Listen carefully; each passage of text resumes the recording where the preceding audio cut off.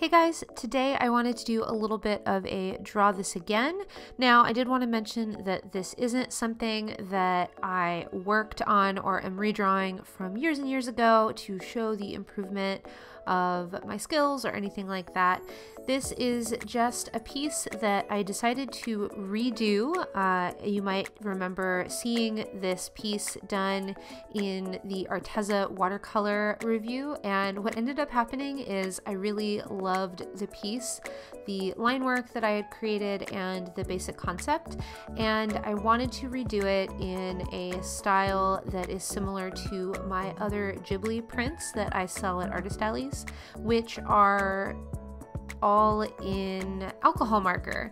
And since I was doing the original piece for a watercolor review, the style was going to be just a little bit different. I went into it thinking that I might want to redo it right from the get-go, and so I really concentrated on just focusing on the paints and reviewing the products and testing that out. As you can see, I end up using a combination of all sorts of brands that I have, from Copic to the Marvy Le Plume permanent markers, which are like my runner-up Copic dupe favorites, as well as a lot of other inexpensive markers that I do have in my collection.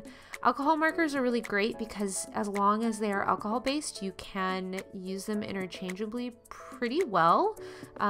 It's just a matter of the longevity of the ink in the barrel, and having to replace that or being able to buy a larger range of colors is what typically makes alcohol markers more expensive.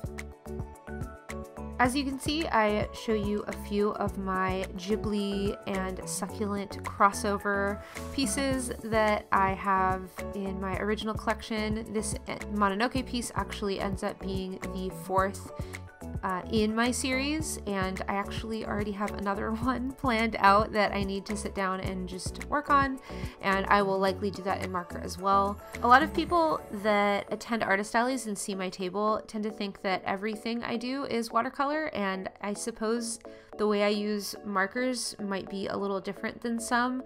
I'm not exactly sure how I use them differently, but I do agree that they kind of look a little bit watercolory and soft and flowy like watercolors, but these pieces are definitely 100% alcohol marker with the pencil as the line work and a little bit of shading that I do at the end. But yeah, I think that's interesting. I never had any real formal training with art markers, and so I may just use them like watercolor, but yeah, I'm not really sure how I would use them differently, and I don't think I am harming my art supplies, so I'm gonna continue to use them the way I do. And all I wanted to sort of pop on here and talk with you about, and just sort of do a little bit of an introduction into what I'm doing and why you might be a little confused as to why you're seeing this piece done again. But I will say that I am extremely happy with how this final piece, this art's final form, turned out, and I have actually been selling it at artist alleys and it's been doing really well, so I think a lot of you guys like this design as well, and it was really fun to work on. I definitely spent a ton more time working on this over the original piece, and part of that is because going into the watercolor review, I had a feeling I was going to redo this, so I wanted to just focus on reviewing the watercolors like I mentioned before and not do a ton of detail, because I knew I would be clocking in a lot of hours for this one design. And the other reason is I just sort of dove deep into adding detail to this piece, so there's various shading, there's a lot of detail like white gel pen, and I just added a lot more variation than my original design had, and I ended up really enjoying how that looks. Let me know what you think, if you like this more than my Arteza review piece. If you don't, just don't comment, because I don't really care. I like this one better, so But if you enjoy this video and seeing me work on certain fan pieces like this, please leave me a like.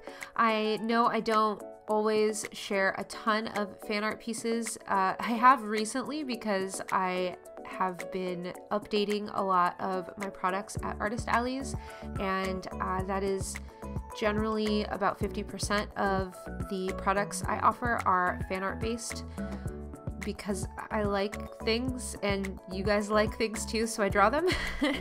And that helps with this sort of supplemental income at artist alleys for me.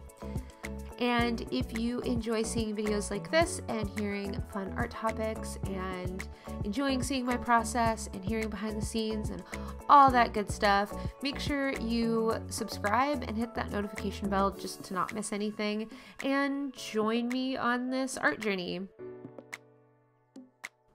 I would love to hear from you as well down in the comments about how you are doing on your art journey, and if you have ever gone into a project like this where you realize from the beginning that you're probably going to be redoing it completely and possibly in a completely different medium.